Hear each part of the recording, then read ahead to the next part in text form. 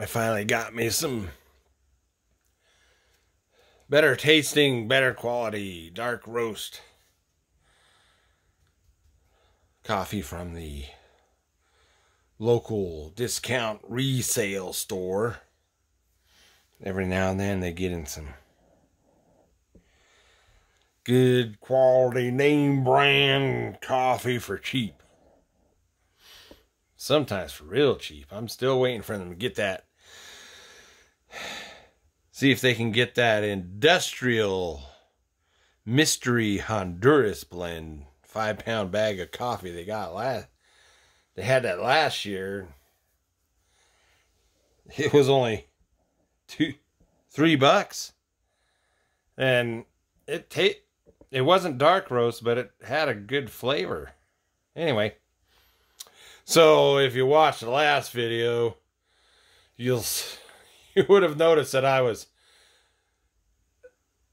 dusting off my old original issue kit that I monogrammed P-47 that I built in 1977. And the dust was going into my coffee. I discovered that these lids off of some food containers is just the right size for a 2-cup coffee cup. So I got me a dust cover. Now, what did we do today? Well, this is can't make that any better. Can't salvage these diamonds any. I put so much clear coat and everything trying to get, oh well. There, that's in there. Motor face is in there. Going on there eventually. And this stupid tripod keeps moving on me. And it's not even a Kenworth.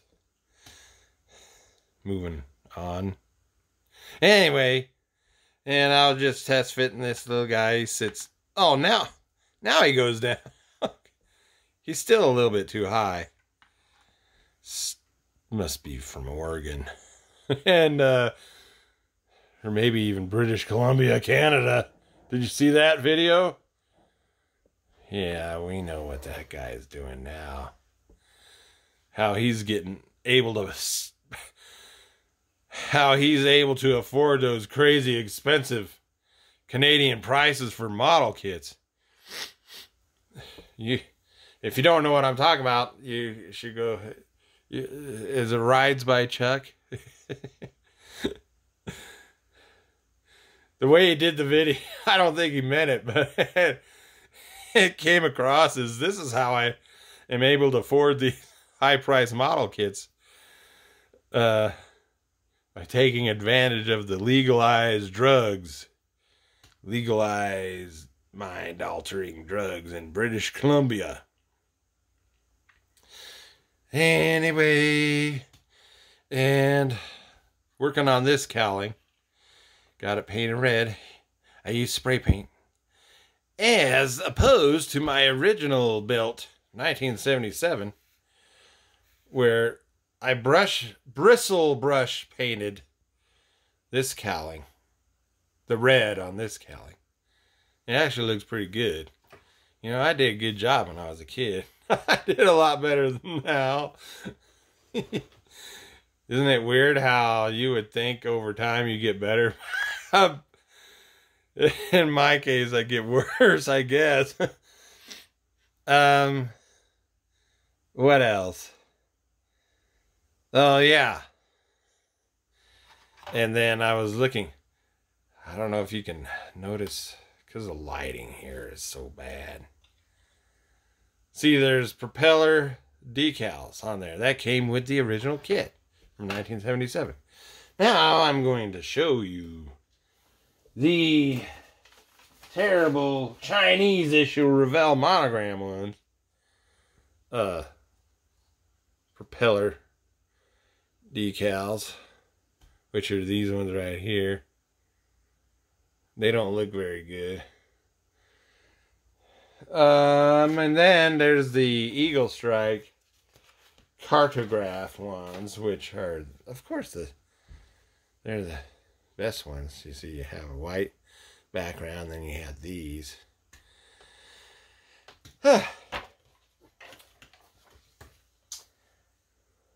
And so I guess if you're not gonna buy expensive aftermarket decals, and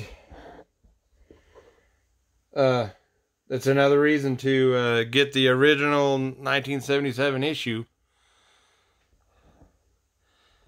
What was the other thing?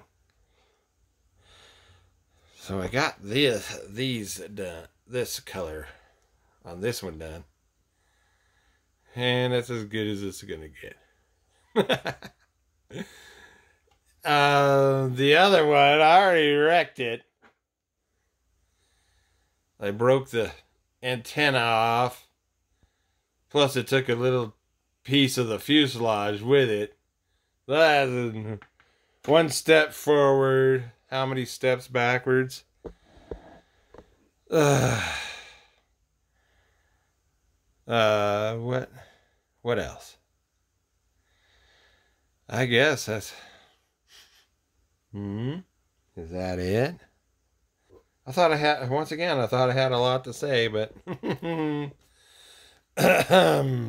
well, a lot of people are glad that I don't have a lot to say.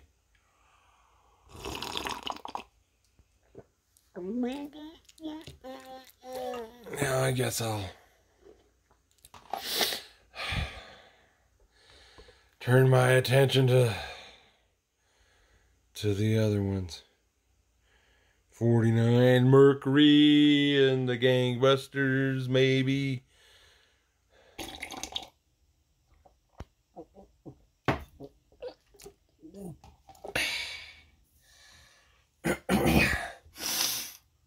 So on the 49 Mercury, yeah, I got a little carried away with the, as I usually do, with the coarse grit sandpaper, and I'm going to have to use some putty to smooth out the gouges. I can't sand them any more than what they are. So... and then what I did is I drilled out this headlight opening. See, it's just because I wanted to use the AMT headlight bucket, the deep recessed headlight bucket.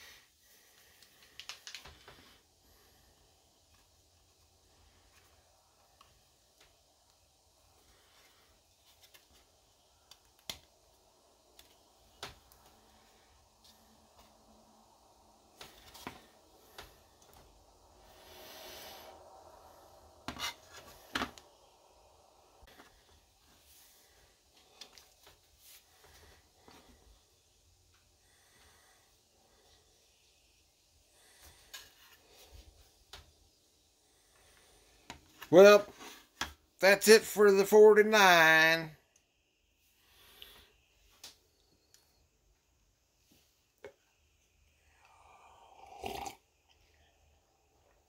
For now.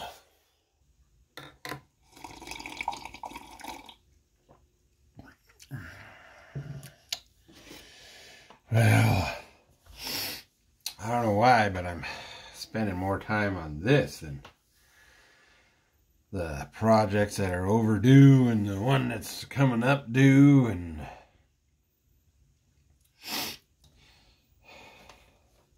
doing some painting. And of course the wind decided to kick up when I started spray painting. Built some boxes, booze crates. I left this one open because I'm going to put the bottles in it, booze bottles in it. I'm going to, you know, pose them with the booze bottle, golf bag, violin case, and then this. Man.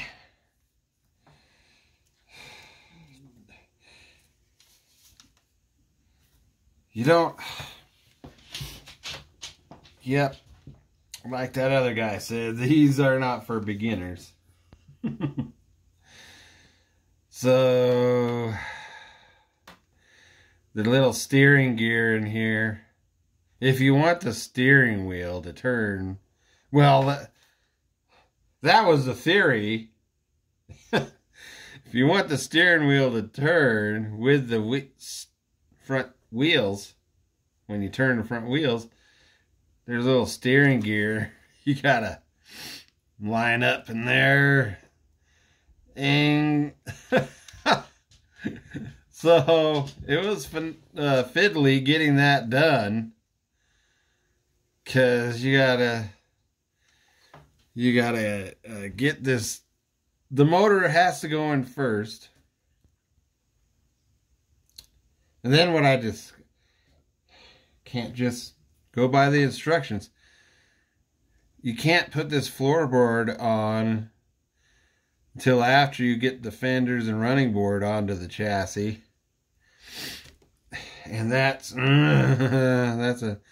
Anyway, so you do that, and then I got that all done. The gear, it looks like the gears are meshed. But guess what? It don't work. You can steer you'll be able to steer the front wheels, but it doesn't turn the steering wheel shaft. It don't work. At least the way MPC claims. And then the other thing that really is, there's no distinct attachment points for the chassis to the fender running board thing.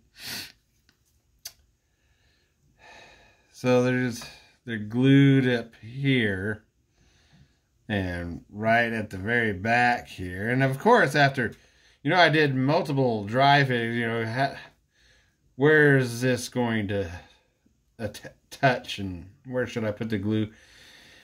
Then when I did that, put the glue on, and then the damn chassis didn't want to go on.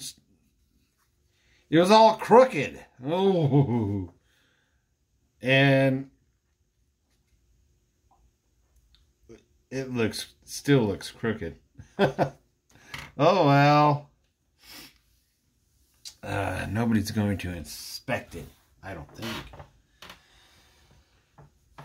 What else? So, that was that. That's when I said, okay, that's enough of that. Especially when this thing doesn't even have a there's no deadline on this one. I gotta focus on those other ones. I actually did more than I thought I would. Thought I was gonna. Still gotta fix that wheel so it will roll. Man. Yep. This brings back memories of why I didn't like NPC kits. Apparently I chose... I always bought the NPC kits that had the crappy instructions and things didn't go together the way they said and all this other stuff. And then I was noticing this spare tire, this is a spare tire cover. And it doesn't... Look at that. It doesn't even match what's on the box. They have a totally different spare tire set up on the box. And oh, you can't see. See, look at that. Totally different spare tire setup. Dang it, I wish I wasn't missing the Greyhound hood ornament. I gotta find some kind of hood ornament. Well, I'm gonna have to quit before I wreck it. Well, till next time,